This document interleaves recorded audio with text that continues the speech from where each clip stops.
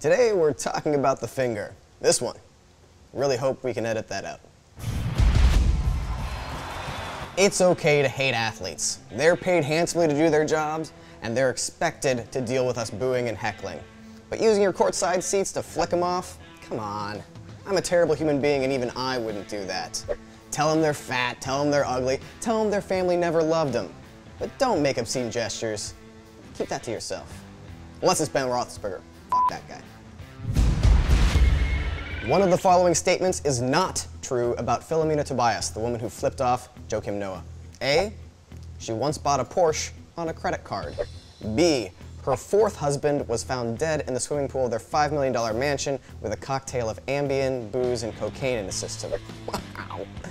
Or C, she slept with Derrick Rose in order to keep him off the court. Give up? It's actually C, although now that I think about it, I don't have any hard evidence to prove that's not true. Most insane Miami people. Number 1, Michael Irvin once stabbed a teammate in the neck with scissors for getting a haircut. 2, Tony Montana. Little known fact, Scarface is actually a documentary. 3, Jose Canseco. Forget the crazy Twitter account.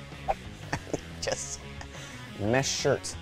4, Chad Johnson / Ocho Cinco / Johnson.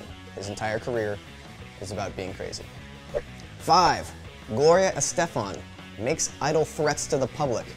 The rhythm is going to get you tonight. Honorable mention, Miami Heat's Chris Anderson, seen here doing push-ups for the camera for no reason that I know.